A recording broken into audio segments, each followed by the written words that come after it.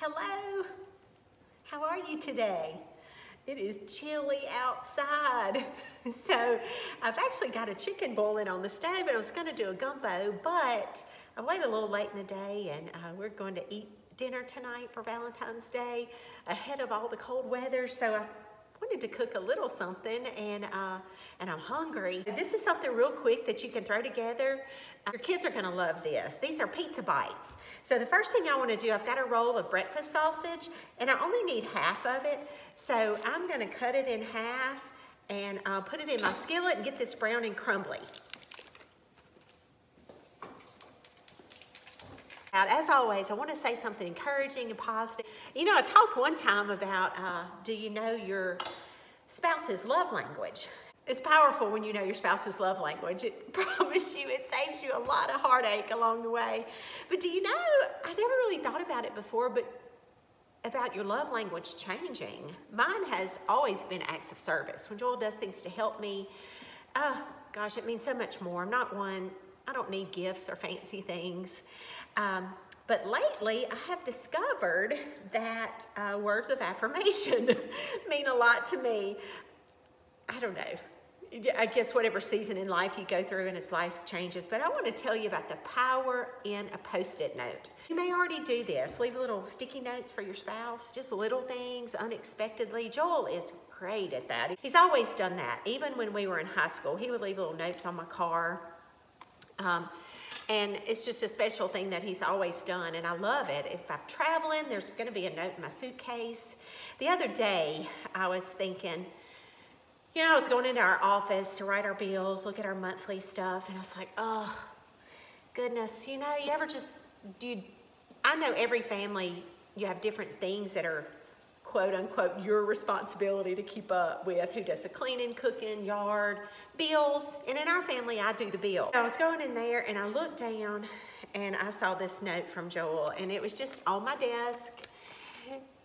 It says, I don't know if you can see it, it just says, thanks for all you do with this every month. I love you, Joel. And I thought, I needed that because sometimes you just get tired of just the normal stuff that's part of life and what you have to do. There's so much power in a little Post-it note to your special person to let them know that you do notice what they do, appreciate it, because that's the worst place to get in is in a spot where you don't feel noticed or appreciated. So guess what? This now is right inside my desk drawer, right beside the little stack of bills. So I see it every day. So it makes me smile. So power in the Post-it notes. Get you some if you don't have a stack of them. I've got that sausage cooking and now I'm gonna get our dry ingredients. I need 1.5 cups of all-purpose flour.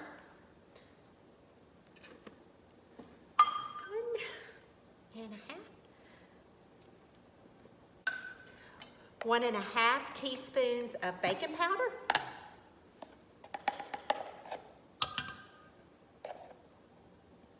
Should have got my half teaspoon measure out. That's about a half a teaspoon. 1 teaspoon of garlic powder.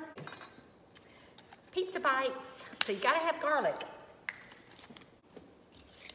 Now whisk all that together. Then I'm gonna put in 2 eggs.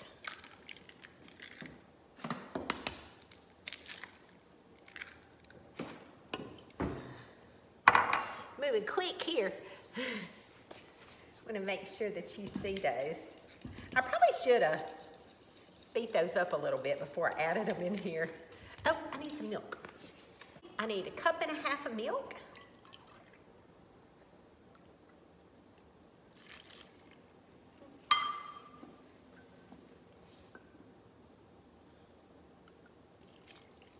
I'm just whisking it together. I'm not gonna get the mixer out. I've just got my little whisk because you don't have to get this perfect.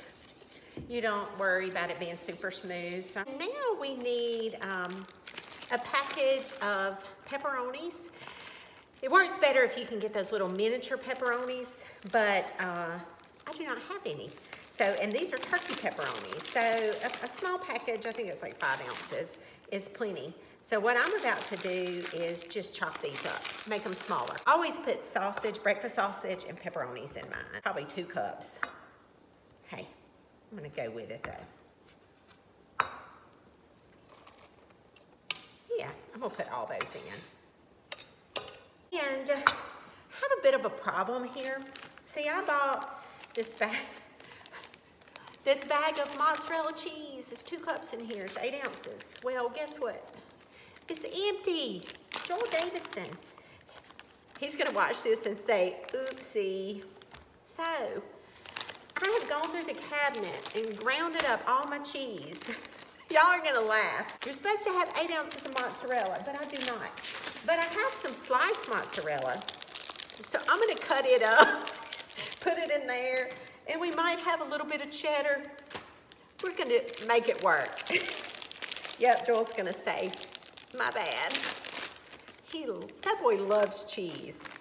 So there is a little bit of mozzarella. Oh, goodness gracious. Yeah, I guess if I'm saving something for cooking, for a recipe, I need to tell him, or, oh, I know what I can do. Get my Post-it notes out and say, do not eat. But you know what? We're gonna make do. We're gonna slice up this sliced mozzarella. There's more than one way to get things done, isn't it? Think we're gonna be just fine. Throw in a little cheddar. But if you're going to the store to buy this recipe, grab your 8 ounce bag of mozzarella. I'm trying to get this sliced cheese as small as I can. Hey, that works pretty good. And stir in that breakfast sausage. It didn't have much grease in that, so I didn't even have to drain it.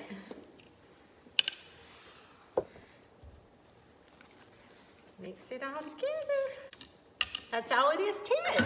Then I'm gonna spray my miniature muffin pans with some nonstick spray. All you do is spoon them out into your pans. It'll puff up some, but that's okay if it puffs out the top. Just fill it up. 375-degree oven for about 18 minutes. 18 minutes, and you got pizza bites. I'm gonna see if I can't turn them out on this thing. Well, it's apparently very stuck. That cheese sticks to it, and so some of them, it's mostly unstuck, but where the cheese kind of cooks to the side, you might have to take your spoon and pop them out, but see? Little pizza bites, so good.